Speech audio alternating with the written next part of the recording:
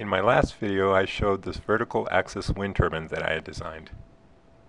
I had lots of problems with the turbine flexing and also the pole flexing. The end results were disappointing, and the turbine didn't spin nearly as fast as I hoped it would. This video is going to show experiments that I've performed since I first tried this turbine.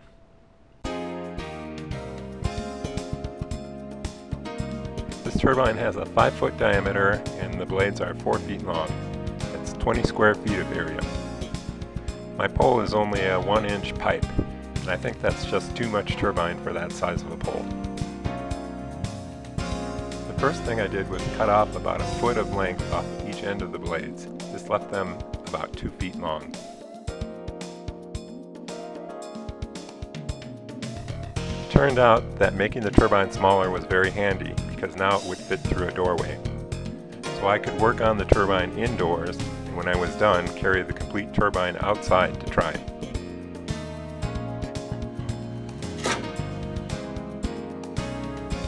I thought I could improve the speed of the turbine by making the surface of the blades more smooth, so I covered them with colored packaging tape.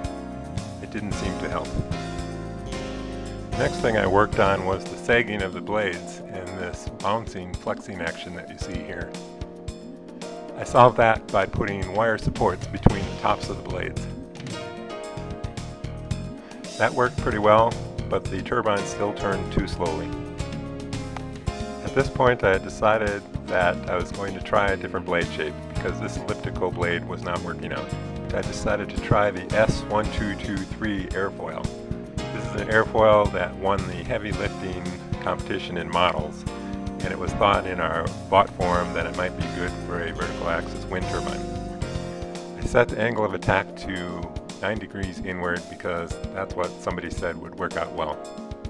This airfoil has a really thin trailing edge, and it took some experimentation with wire speed and wire heat to cut it correctly. And this is what the blade looked like when it was done. The winds were pretty slow on this day, maybe 5 miles an hour, but I didn't have any luck with this blade at all. It wouldn't self-start, and if I gave it a push, it would just slow down to a stop.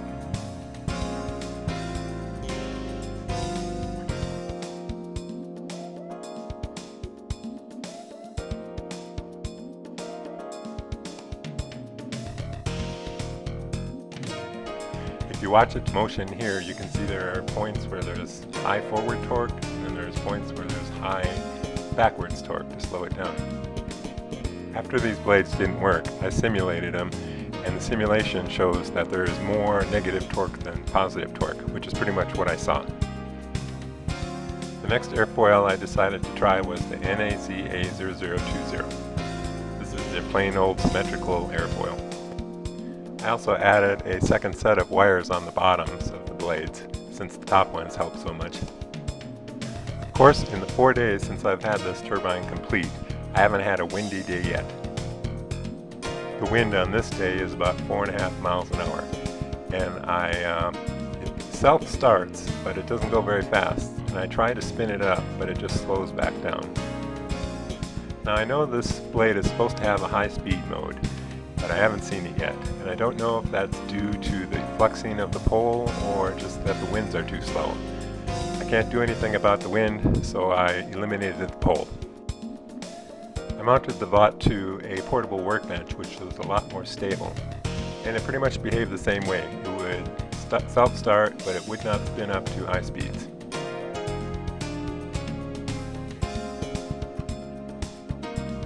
On one day we had winds up to a whopping 6.6 miles an hour with some bursts up to maybe a little over 7, and I got some hint of what this turbine might do. I'm going to turn up the camera mic so that you can hear the wind speed. It sounds like a tornado, but the anemometer was really reading 6.6 miles an hour.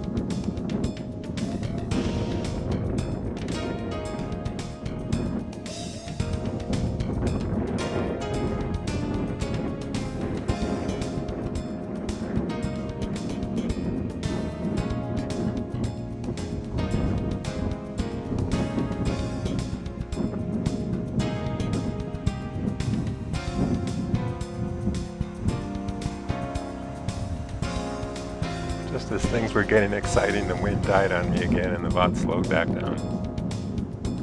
If I assume the wind was 7 miles an hour, I believe that hit a TSR of 2.3, which isn't too bad.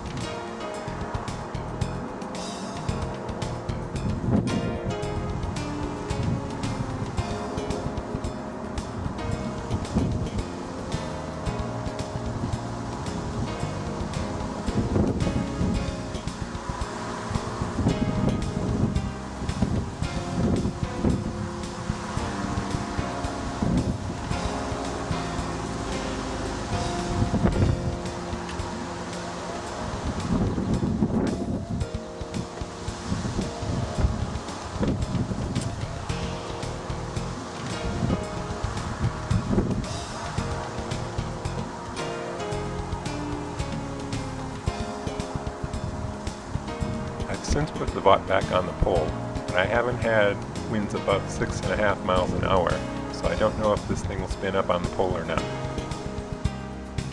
So everything you see here was done in 6 to 7 mile per hour winds, maybe with gusts up to 8. I am really looking forward to getting a day of steady 10 mile per hour winds to see what this thing will do.